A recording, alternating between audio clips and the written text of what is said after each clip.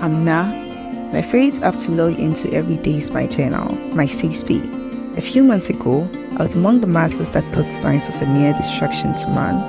When I close my eyes and let my mind wander, I can still feel the gentle caress of the river breeze through my hair. Those days were filled with laughter and innocence as I held my mother in the kitchen, preparing my favorite dish. But my life changed in an instant when I discovered my mom had liver cancer. Her once vibrant spirit dimmed.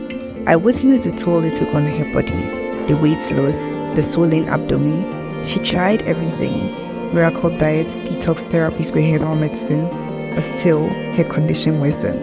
The doctor spoke of surgery, a last-ditch effort to remove the defense, but it was too late. My mother slipped away. And there I was, left alone in a world I was too young to navigate. I grew up always striving to make ends meet. I was determined to rise above the hardships.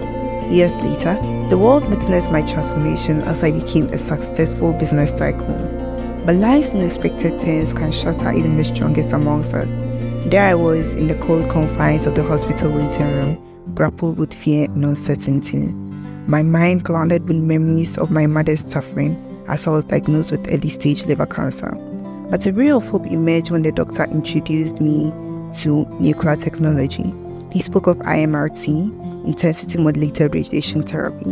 It took his time to explain the entire procedure to me. If only Mom knew about this. He said I would first have an image of my liver taken with a CT scan, and data from that image will be installed onto a linear accelerator, a machine used to produce and deliver high-energy radiation that kills the cancer cells. The electron gun of the linear accelerator produces a beam of high-energy electrons at a very high speed. Then, the accelerated electrons collide with the metallic surface, causing a large amount of energy to be released, which kill the cancer cells. More localized cancers are easier to treat with radiation therapy, so I was very fortunate my diagnosis was made early enough before the cancer spread.